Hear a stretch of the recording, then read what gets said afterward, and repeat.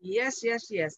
Well, praise God, praise God, praise God. Hallelujah. This is Apostle Dr. Carrie White of Refined Heart Outreach Fellowship, and we are the Kingdompreneur Fellowship group for our mentoring Mondays.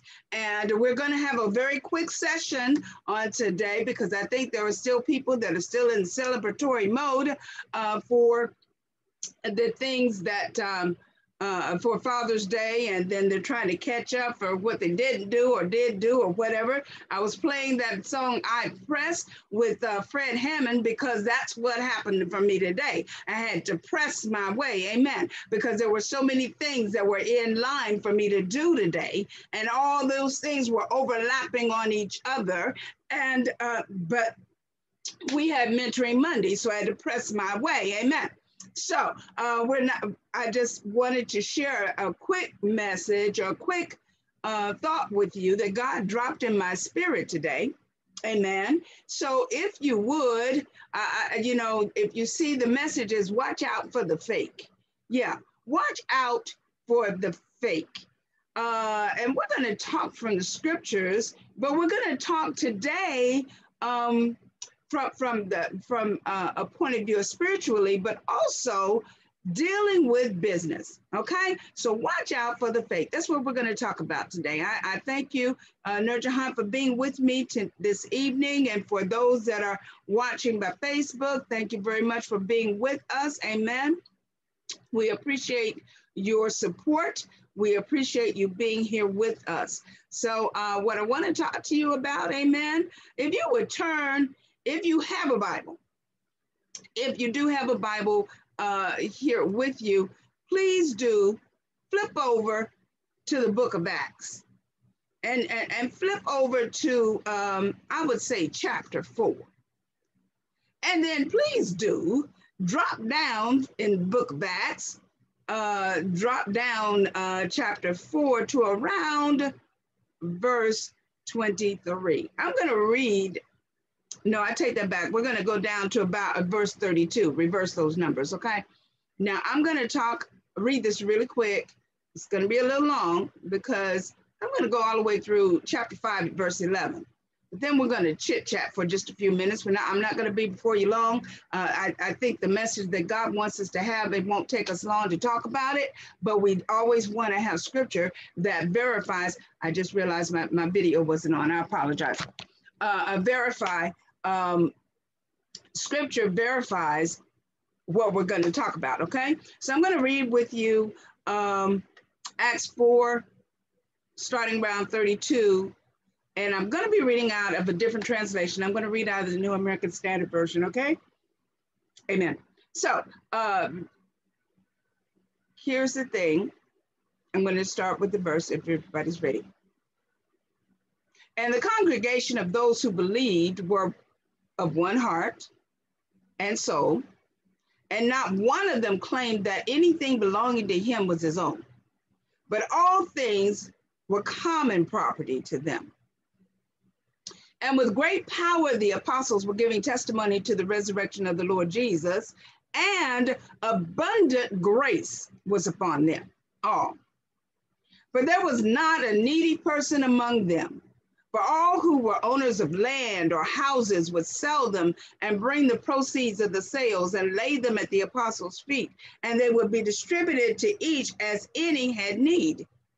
Now, Joseph, a Levite of Sapphira birth, who was also called Barnabas by the apostles, which is translated means son of encouragement, who owned a tract of land, sold it, brought the money, and laid it at the apostles' feet.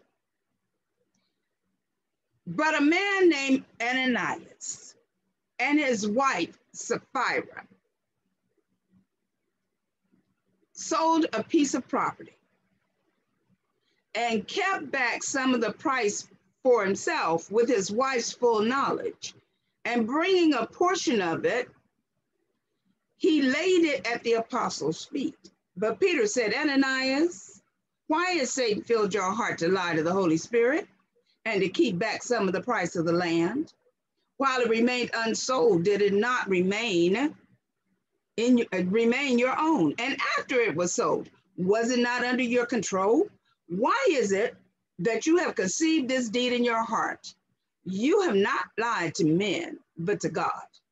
And as he heard these words, Ananias fell down and breathed his last, and great fear came over all who heard of it. The young men got up and covered him up, and after carrying him out, they buried him. Now there elapsed an interval of about 3 hours, and his wife came in, not knowing what happened. And Peter responded to her, "Tell me whether you sold the land for such and such a price." And she said, "Yes, that was the price." Then Peter said to her, "Why is it that you have agreed together to put the Spirit of the Lord to the test? Behold, the feet of those who have buried your husband are at the door, and they will carry you out as well." And immediately she fell at his feet and breathed her last. And the young men came in and found her dead, and they carried her out and buried her beside her husband. And great fear came over the whole church and over all who heard of these things. What did I tell you? The message today is watch out for the fake. Okay, now let's look at this scenario. First of all, I love it in chapter 4. It says that all of the believers, notice what it's saying in verse 32, Acts chapter 4, verse 32. It said the congregation of those who believed were of one heart and one soul. That's the key right there. The congregation of those who were of one heart, one soul, believed on a mission, walking together, walking in agreement, had the same mission, and they cared about each other.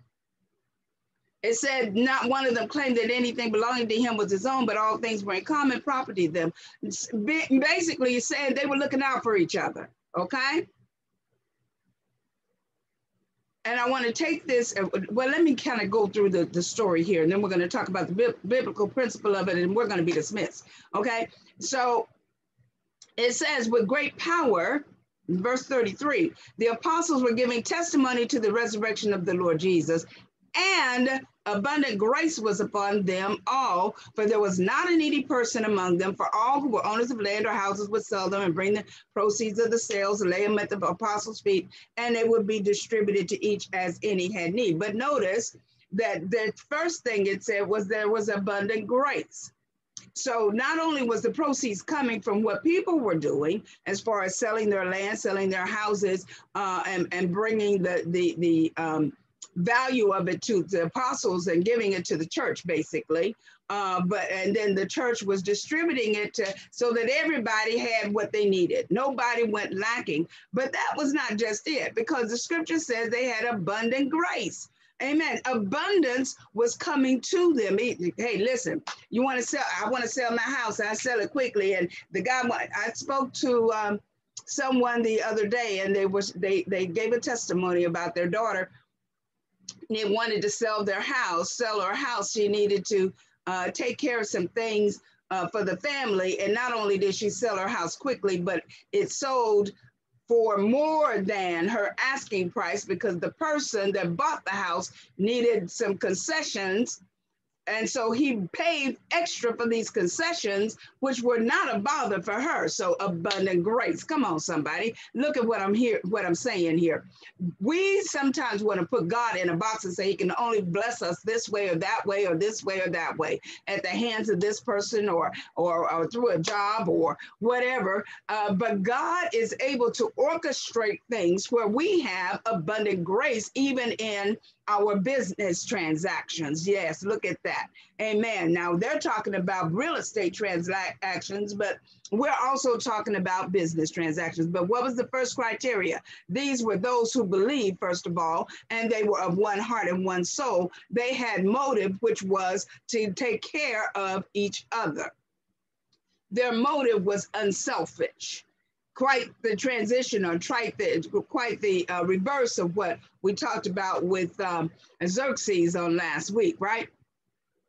So listen, it says that they would lay it at the apostles' feet. And then there was Joseph, a Levite of Cyprian birth.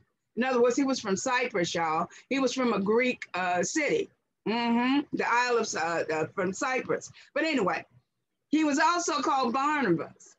And we think of Barnabas sometimes, we think of another. Understand that these are common names. Joseph is a common name. Barnabas is a common name. But this one, Barnabas was called the son of encouragement. Why? Because he was always looking for the positive. He was always looking for the good. He was always seeing about somebody, going to check on somebody, make sure everybody was okay. Amen. So, and we have, you know what? We have some sons and daughters of encouragement, even within our Kingdompreneur group, within our warrior group. You know, Sister Nurjahan is always checking on somebody. Sister Katrina is always checking on somebody. Brother Michael, always checking. Listen, if I don't see a post from Brother Michael, something wrong. Always giving encouragement. We see encouragement from you know, people requesting you know, requesting prayer, or you know, and our group, our people, our members are quick to jump in to pray, to support in decisions, or to like on their posts, or laugh at their jokes, or whatever. We have a group that is very encouraging one to another. I love this group. And I believe that we are of one heart. Amen. We are not religious. Yes, that is true. We are not. But we are spiritually minded, but of the Holy Spirit of God. Amen. See, there are other spirits out there, and we're not spiritually minded by them. We're not following those spirits, the dark spirits. The spirit we are following is the spirit of the Almighty God, the spirit of love, the spirit of joy, the spirit of peace, you know, that spirit that is concerned, hallelujah, about our good. Amen. So anyway, I wanted to talk to you. You know, it says in verse 4, chapter 4, verse 37, that he owned a little tract of land. He sold it, brought the money, laid it at the apostles' feet.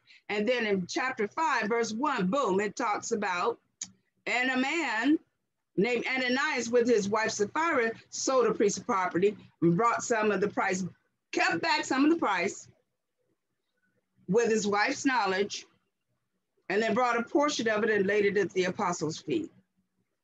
Why did I say watch out for the fake?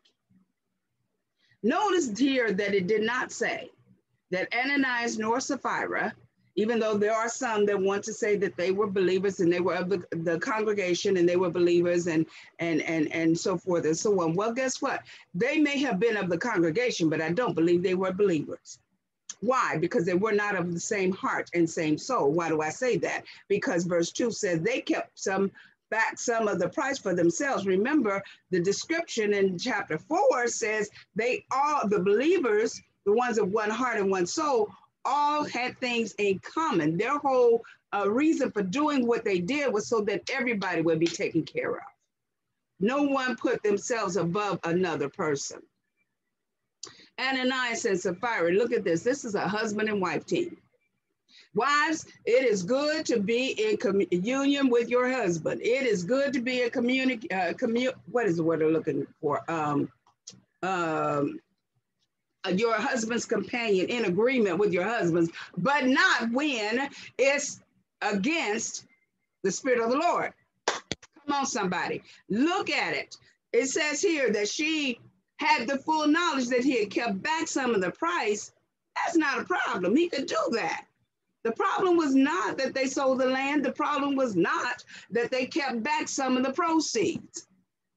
The problem was that they brought a portion of it to the apostles and then tried to play it off like they had sold it for just that amount. In other words, they were faking. They were acting as if they were part of the group, had the same motives as the group. They were trying to pimp the grace of God. You heard what I said. Yes, they were trying to pimp the grace of God. They'd already seen that people were being taken care of. They had already seen the favor that was upon the believers. They had already seen how the camaraderie, the support, and they wanted to partake of that for themselves, but they had selfish motives. It wasn't because they wanted to take care of everybody else. It's because they wanted it for themselves. Watch out for the fake. There are those that, and, you know, we read the story, you know, it said that, you know, they asked the question, did you really, you know, why did you lie to the Holy Spirit, you know, and they fell dead. We're not getting into all of that part. The key of it is that what I wanted to talk to you about, even though there are consequences, when we try to fake it, there are consequences. And we don't have to worry about the consequences. God will take care of that. Amen. So, but the key of what I want you to see here is that when we, as our Kingdompreneur fellowship group, we as kingdom warriors, as the favor of God is showing up on our businesses, on our individual businesses, and on our what is the word I'm looking for? As we work together on the things that we work together on. Okay, we're going to see the abundant grace of God that was talked about in chapter 4. We are going to, because we want to honor God. One of the things that was so beautiful is what Sister Nurjahan did on yesterday, and well, last couple of days, amen, where she found out about a offering, and rather than taking all of the blessing to herself, she said, listen, I want to spread the wealth. So here's this one. Now you shared this one, you shared this one, you shared this one. That actually is what prompted me to think about this story, because that basically is what was going on in Acts 4, is everybody was making sure everybody else was taken care of. And that's what Sister Nurjahan, Brother Michael, Sister Katrina, everybody, Sister Cole, everybody was making sure, Sister Dorothy, everybody, Miss Sharon was, all of us, we were working to make sure everybody got a piece of the pie. But you got to watch out for the fake, because there are some that are going to see as we begin to be blessed in our businesses, blessed through Sister Nurjahan has several businesses that she's in.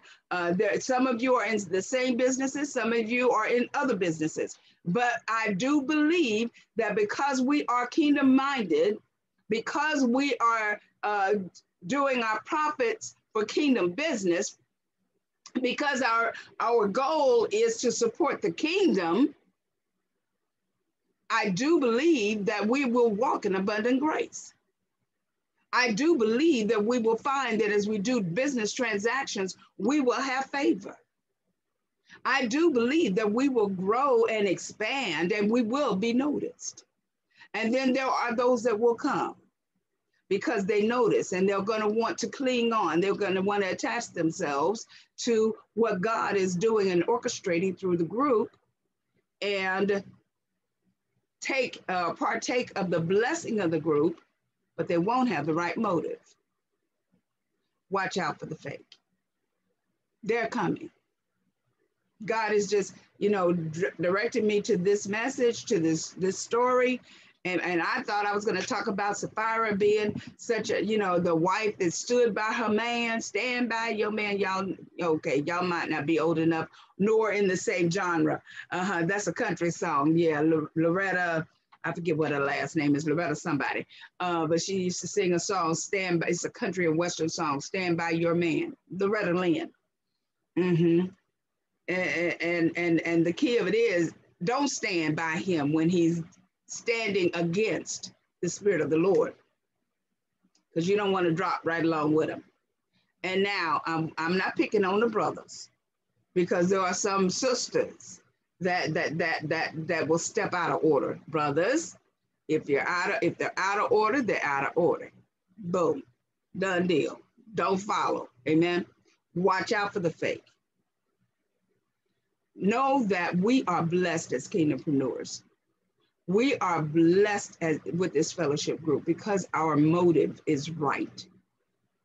Acts 4 and 32 is a perfect description of what God has orchestrated this group of people to do. Though we'll do different things in different businesses, though we are still yet having the same common heart and goal, heart and soul. Our goal is to promote the kingdom, support the kingdom, and support each other. So let's lock arms, pay attention, listen to the very Spirit of the Lord, because just as the Spirit of the Lord told Peter what they were up to, I do believe that the Spirit of the Lord will tell us when the fate tries to infiltrate. Don't know why this warning came up, but I thank God for it. That's like I said, it's a quick message. That's my message for the day. Any questions, any comments, it's up for you. The door is open. Amen.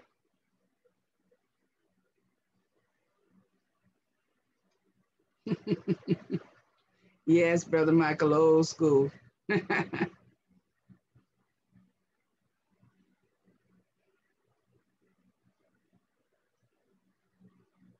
Ooh, did I scare y'all? No, you didn't. It was a good message. Short and sweet, straight to the point. Mhm. And One, you're right about the press. It's all about the press because I had the press to get here because I actually had, therapy today. And from the time that I finished therapy, I just been up. I hadn't even sat down because I had to fix something to eat, and then I was fixing dinner, and then I looked at the time and I was like, wow, it's 2 minutes till, and it's time to get on here. And then as soon as I get on here, I'm minding my own business and talking about good stuff, and then there goes my mom talking about, I don't want to hear that stuff. And I'm sitting mhm, here like, this is the thanks I get for making dinner for people? Really? Like yeah. that was just okay. I know it's just nothing but the enemy because the message that you were saying. And so, I'm just a little upset right now, but I'm going to press on so that we can continue with the business at hand and just recognize it for what it is. Mm-hmm. Absolutely. Absolutely. God has the blessing is upon each of us. Amen. And whenever you start to move toward your goal or to move towards something that will elevate the kingdom, Mm-hmm. know that the enemy's gonna pop up. He's gonna pop up. He's gonna pop in different ways. In different ways. Yep, exactly. Sometimes it's very innocent looking, but different ways. Mm-hmm. Right. Mm-hmm. So, so I pray that you eat because I know you Well, eat. I did. I had to hurry up and rush through it because otherwise I wouldn't have been able to hear you. I had to turn you off, and I wasn't about to do that. So, Oh well, there is the replay, but I appreciate you so much. Um, and I know plus, that, I didn't know you had made me co-host, and I'm like, oh no, I'm gotta let these people in. I didn't even see that. yeah, that's okay. I was seeing some of them as they were popping up. So we got them in. We got them in. We got them in. All Amen. right, amen. And like I said, it was short, sweet, to the point, but that's where God took me. So prayerfully, it was a blessing to you. And not Mm-hmm. just in your businesses, watch out for the fake in your relationships too. I hear this. Watch out for the Right. fake in relationships too. The ones that want to come up the side up and act like they your best, you know, ace boom, come Mm-hmm. on, watch out, watch out. Listen to the spirit of the Lord within you. And as the Spirit of the Lord directs you, that's how you move. The Spirit of the Lord, I'm going to give you a couple of scriptures and then we're going to be out of here. Okay, why is I can't answer that? See what I'm talking about? Uh-huh. Exactly. Mm-hmm. What I'm talking about. Now, everybody that knows me knows what goes on, right? Mm-hmm. Why is my phone ringing? Amen. Right. Amen. Okay, so looking at, yeah, okay. About the Holy Spirit. The Holy Spirit, if you look in John 16:8, the Holy Spirit, the third person of the Trinity, will convict us of sin. So it will tell us when we don't have the right motive for what we're doing. Because listen, sometimes I have to check my own self. Sometimes I don't Mm-hmm. have the right motive for what I'm doing. I might be doing it just so for people pleasing or so that somebody will notice something or whatever. I will tell on me. I will tell my mess. Sometimes Right. I do it that I don't do right because I don't have the right motive. And the Holy Spirit will tell me about myself. Yes, he will. He does it all the time. That's John Mm-hmm. 16:8. Holy Spirit will not only convict us of sin, but will guide us in truth. That's John 16:13. He guides us into truth. He doesn't force the truth upon us, but he will guide us in the truth. And these are ways that we can avoid and watch out for the fake. He empowers us for service, right? That's Acts 1:8. He will empower us for service, and Romans 8:14 says he will continue to direct us. Romans 8:26, we know, baby, check on my cheese, excuse me, but I can smell it. Helps us to pray in Romans 8:26. So the key of it is, we need to form a partnership with Holy Spirit. You know, right. Spiritual means we have a partnership with him that will last throughout eternity. And in our relationships, we have partnership. But with that relationship would lead us to take advantage of or lie to that partnership we have with the triune God. Guess which one needs to win out? Amen. So I just wanted to bring that out. God said, watch out for the fake. So I thought I better bring it out. Watch out for the fake. Because I do believe that there are things finna happen. God, you know, y'all just don't see it. I see it. There are things getting ready to happen for the group. And it won't be just because in one business. It'll be different things. We all have our own goals. Part of a fellowship. We're part of a group that have all things in common. That's where the King James says it, I believe, is that they have all things in common. And because we have a common purpose, there are going to be those. The enemy is going to try to attack it, and the enemy is going to try to dissolve it and try to disjoint us. But we're going to stay together, aren't we? We're going to stay. Yes, we are. On one. We have so far, and he ain't going to break us up now. Amen. Live and in. What was that? He muted himself. No, I said live and in color.